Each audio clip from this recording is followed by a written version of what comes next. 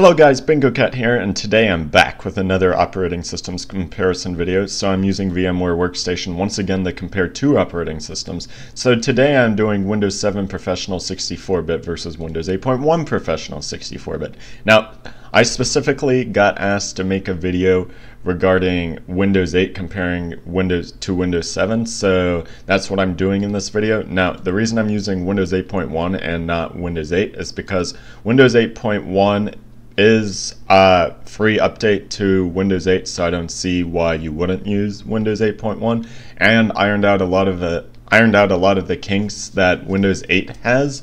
So yeah, let's go ahead and turn both virtual machines on and see which boots faster. Now, in theory, Windows 8.1 should boot faster because starting with Windows 8, Microsoft introduced a new technology called Fast Boot, and that has been carried over to Windows 10 as well. So the technology, well, it lies in the name. It's supposed to make Windows boot up much faster than past versions of Windows. And as you guys could see by that test, even though I started up the Windows 7 virtual machine first, Windows 8.1 actually won the boot race. So yeah, let's go ahead and log into both operating systems.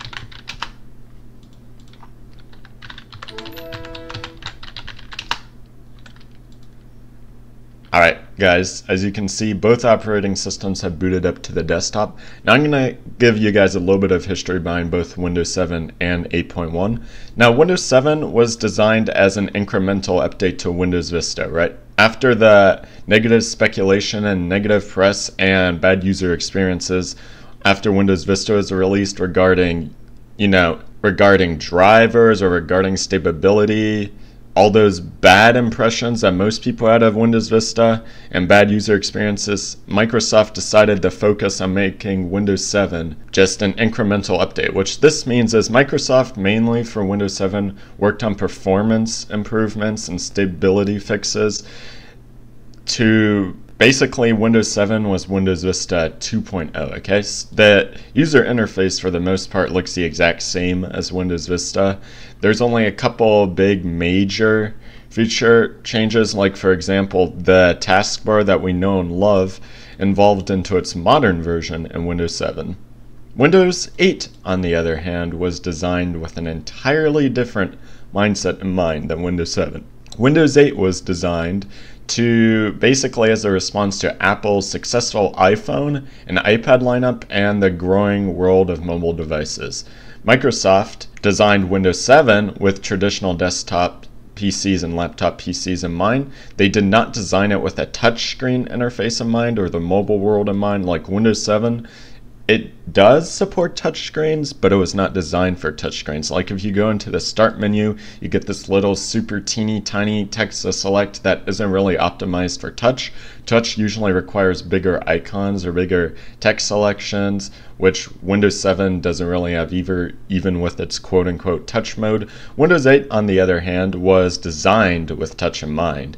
So what Microsoft decided to do, instead of building a completely separate tablet/mobile phone operating system, was they decided to take their main operating system line and try and redesign it around the mobile world. And what came out of it was Windows 8 and Windows 8.1. So Microsoft released this brand new user interface that you're looking at right now, the start screen, aka the Metro user interface, aka the modern user interface, aka the Universal Windows user interface, or I don't even know if there's an official name for it anymore, but Microsoft has gone through so many names for this that I don't know. But anyways, the goal with this was to make it tablet and mobile and touchscreen and whatever friendly, right? By default on Windows 8 and some builds of 8.1, it boots to the start screen, right? And so the entire goal with this user interface basically is apps run in full screen and they're basically as simple as possible, right? But the entire problem with this approach was, besides the apps not having as many features as their desktop counterparts, is, well, if you aren't on a touchscreen computer, it's really clunky and hard to use, right? Like for example, in the original builds of Windows 8, like this feature didn't even get added until Windows 8.1. There was no X button if you hovered your mouse over here. If you wanted to close an app, right, they technically didn't close. What you had to do is you had to swipe up here and try and move the app to the side or something like that, or try and evoke the charms bar. And what that would do is it would allow you to go back to the start screen, or you could just press the Windows key on your keyboard and voila. But basically, as far as user interfaces go, it's so different from the traditional Windows interface. Now, Microsoft decided to recidify some of the concerns in Windows 8.1. Like, for example, they now allow you to boot to the desktop by default, a feature that was not present with the original Windows 8. And another thing is they added, the close buttons and minimize buttons up here to make it seem more like a traditional computer. But unfortunately, that was not enough for most people. And so Microsoft released Windows 10 only last year. And the entire goal of Windows 10 is basically to still have Windows touchscreen and tablet friendly, but to appeal to desktop users at the exact same time. And honestly, a lot of people dislike Windows 10 for one reason or another. But if there's one thing I do think they did right with Windows 10 is that they managed to combine the touchscreen world and the traditional keyboard and mouse world fairly well. Now, Windows 8, besides its user interface disaster, it actually contained a lot of noticeable under the hood improvements like fast boot, secure boot. I do like it how Windows 8 has something called file history, where if you want to back up your files, what it basically does is every time you make a change to a file, it will back it up. So let's say you have a document called like text or something like that, right? And you change it so it says text 2 in the document and then text 3 later. File history, what it does is it backs up a copy of each document, so if you want to go back to a certain date, you can actually restore that document back to how it was back then, which is something I find pretty neat. Windows 8 also includes a new and improved task manager. When you hit end task in Windows 8, it actually ends the task, unlike in Windows 7 where it might hang for 5 more minutes. And that is something I like better about the Windows 8 Task Manager than the Windows 7 Task Manager, to be honest. Also in the Windows 8 Task Managers, you can manage your startup items right here. In Windows 7, if you wanted to manage your startup items, you had to go to msconfig, which is not obvious to the end user at all. It's not even obvious to administrators. And you can manage your startup items there. But that is not as simple as just going to the Task Manager like in Windows 8, right? Also, one thing about Windows 8.1 that's a little bit different from Windows 7. Windows 7, for the most part, has one place to control all your settings, the traditional Windows control panel. Well, Windows 8, on the other hand, has a control panel and also has a settings app. Now, I mentioned this in my Windows 10 videos. I do not like that approach. I mean, I do like it how they're trying to simplify the settings, but having your settings in 2 different spots, that's just confusing. Another thing I like about Windows 8.1 over Windows 7, by the way, is Windows 8 actually has a built-in antivirus called Windows Defender, and it's a full-fledged antivirus suite. Windows 7, on the other hand, has something built in called also Windows Defender, but despite the fact that the names are the exact same, and it looks like I have Windows Defender off, the Windows 7 one is not an antivirus program. It is an anti-spyware program, and so it does get rid of some forms of malware on your computer, but not all. It doesn't really detect viruses or worms or trojans or anything like that.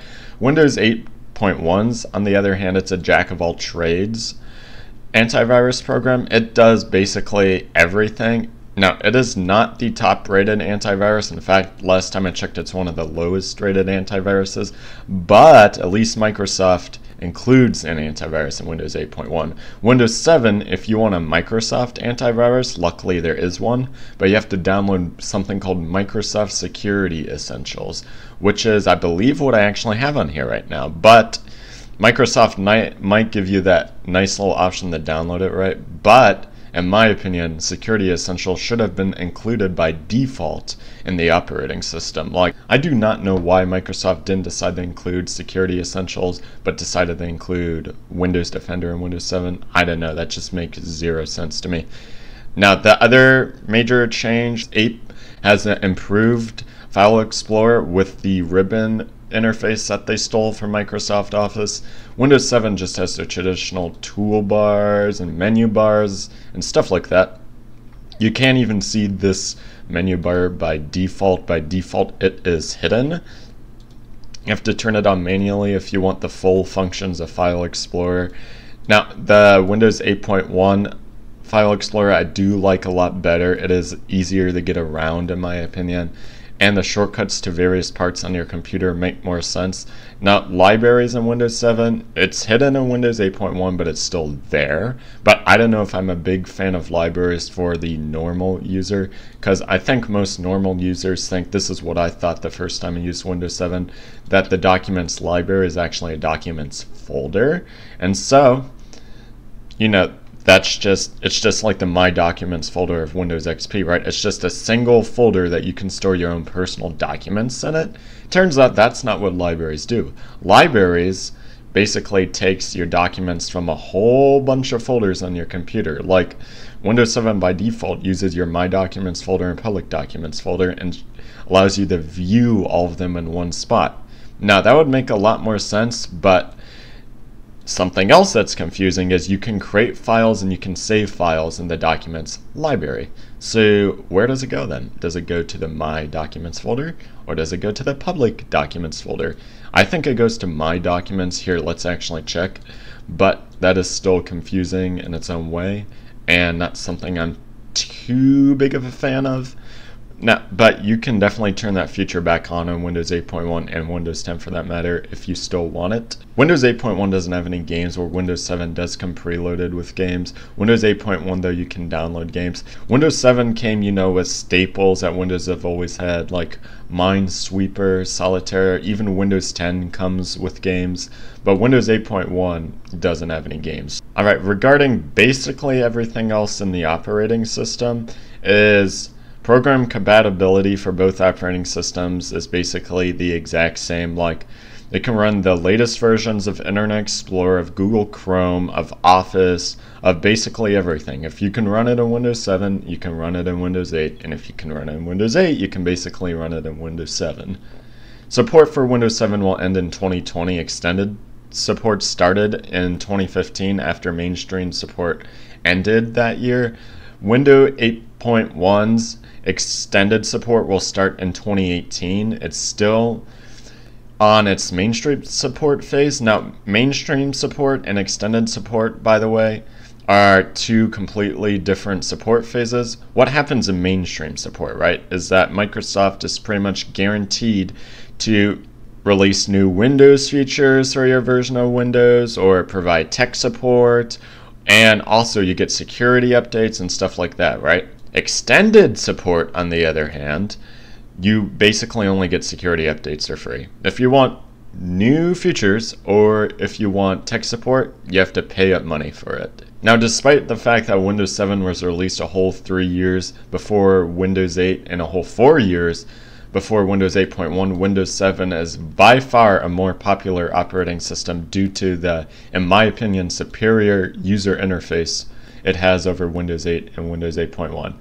According to netmarketshare.com, Windows 7 at this time of recording has a 47.01% desktop operating system share. Windows 8 and Windows 8.1, when you combine their share together, it only has about 9.8% operating system share. Just for reference, Windows XP has 10.34%, where Windows 10 has 21.13%. Windows XP is a 15-year-old operating system now, and it has a higher install base than Windows 8 and 8.1 has. A 15-year-old operating system. Windows 10, on the other hand, was only released a year ago, and its install base is already higher than Windows 8. Now, no doubt that a lot of the Windows 8.1 and 8 users jumped to Windows 10 as soon as the free upgrade was available. Windows 7, on the other hand, is the current go-to operating system for most businesses. And a lot of people who use Windows 7 did not want to upgrade to Windows 10 because it's just simply different. It is, to them, it's different in either a good way or a bad way. I'm not going to inject my personal opinion into that, but long story short, a lot of people are still sticking with Windows 7. And that was today's video, guys. I hope you guys liked this video. I will definitely most likely do a Windows 8.1 versus Windows 10 video in the future. And I also want to branch into some Linux videos in the future. So yeah, thank you guys for watching. Goodbye.